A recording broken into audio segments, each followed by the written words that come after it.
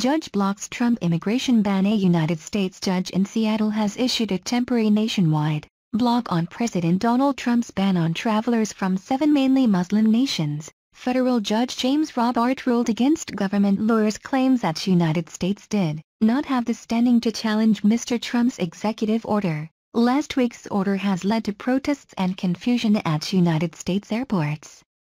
Some 60 visas have since been revoked. The Justice Department now plans to file an emergency stay of the ruling.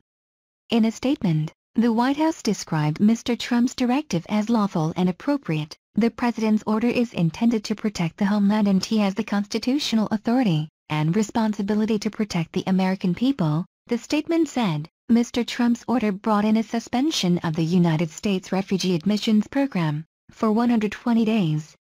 There is also an indefinite ban on Syrian refugees. Anyone arriving from Iraq, Syria, Iran, Libya, Somalia, Sudan or Yemen faces a 90-day visa suspension. The lawsuit against President Trump's ban was initially filed by Washington State, with Minnesota joining later. Washington State Attorney General Bob Ferguson has described the ban as illegal and unconstitutional, because it discriminates against people on the ground of their religion. The ruling is a major challenge to the Trump administration, and means that nationals from the 7 countries are now able in theory to apply for United States visas. The BBC's David Willis in Washington, D.C. reports, the administration can also appeal against the verdict. President Trump has argued that his directive is aimed at protecting America. He said visas would once again be issued once the most secure policies were in place, and denied it was a Muslim ban. A number of state attorney generals have said the order is unconstitutional. Several federal judges have temporarily halted the deportation of visa holders,